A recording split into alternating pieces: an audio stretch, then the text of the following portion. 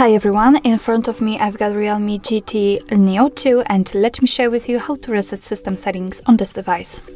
So first of all, let's enter the settings and now let's scroll down to the additional settings.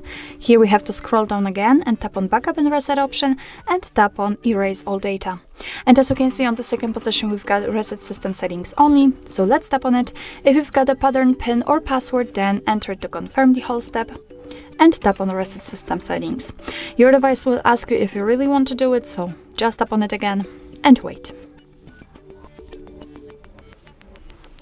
And as you can see, all system settings have been reset successfully. So actually this is it. This is how to reset system settings in your REALME GT Neo2.